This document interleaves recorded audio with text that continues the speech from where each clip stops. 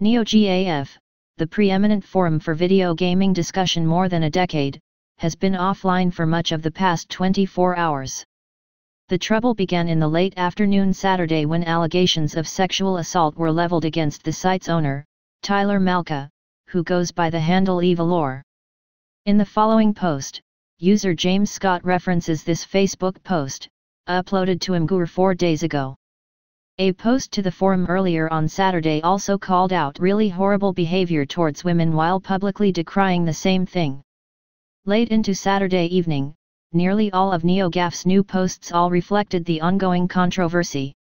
Some condemned Malka, some asked what had happened, others made light of the situation, still others flooded the forum with memes or nonsense posts.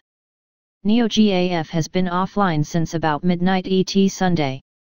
NeoGAF began in 2006 as a relaunch of the old Gaming Age forums.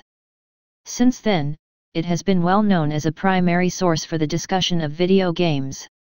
Developers and industry figures have visited it to discuss or explain upcoming or recently launched projects or hardware. Some members under anonymous handles have gone on to become industry insiders, breaking news on the forum itself or shedding more light on topics affecting games development. After the post yesterday afternoon, numerous commentators offered suicide posts, which were deliberately written in hopes of being banned. NeoGAF is a public forum, but it has strict moderation and registration requirements, which has invited criticism of heavy-handedness or censorship in the past. Many of these moderators are said to have quit.